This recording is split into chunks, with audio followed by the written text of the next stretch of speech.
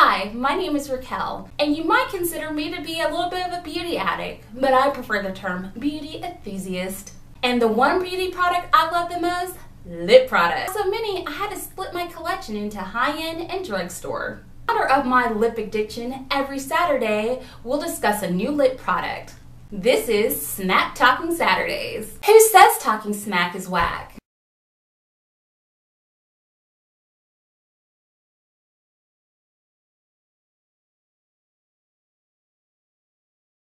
Hey everyone, I'm back to talk some smack.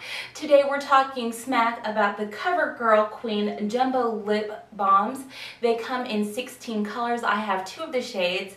They can be found in your drugstores that carry the CoverGirl Queen collection and range in price from $5.99 to about $8.99 in price. Here's what CoverGirl says about the product on their website. It says, twist up the color and glide on the shine. And treat your lips to a balm that complements darker skin tones and is fortified with shea and mango butters for a smooth look with a hint of color. I have 2 of the shades. I have number 825 Disco Punch, which I'm also wearing on my lips, but I'll swatch it on my hand just so you can also see it. That is Disco Punch, and it's also what I'm wearing, so right there on the lips. I also have number Q835, which is Jamming Gem.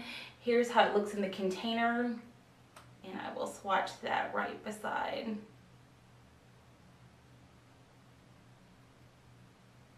Okay, so right here is Jamming Gem. Okay, so let's take a look at packaging.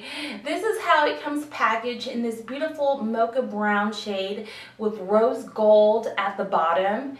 And then the shade that you purchase, you'll have a top that coordinates right back to that shade.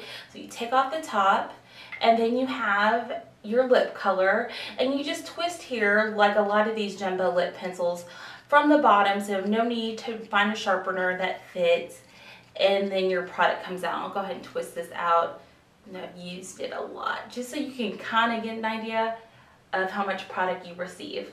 Unlike the regular CoverGirl Jumbo Sticks, I find that the color of these really shows up pretty nicely. With the CoverGirl Jumbo Lip pencils, you really are getting more gloss and not so much color. These, you're definitely getting a stronger color element to them. Something else important to know that these don't have any type of smell, so if you're sensitive to smells, whether it be mint or fruit, this shouldn't bother you. It goes on really nice and smooth to the lip without any worry of any strong or offensive odor. The CoverGirl Queen Jumbo Lip pencils do get my kiss of approval, and I'll tell you why. They're super moisturizing and they deliver great color impact. If you're a fan of the jumbo lip pencil but are looking for something more affordable, I think these are going to be for you. Because these are super pigmented, these wear a little bit longer than a typical gloss would. I've gotten about 3 hours before I had to reapply, and that's with eating or drinking, because the color is so nice and pigmented. I find that the packaging looks really nice and sleek. The only thing I don't like about it is I wish they would have included the name on the packaging.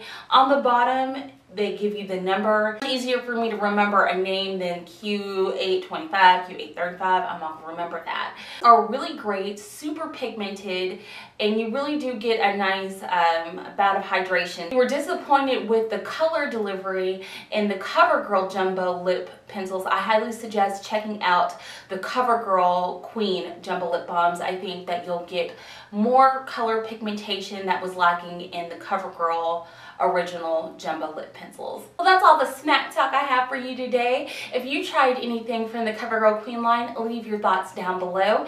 As always, please like, comment, and subscribe. I'll see you next Saturday where we'll do some more smack talking, and throughout the week we'll discuss more beauty and fashion. I'll talk to you real soon. Take care. Bye.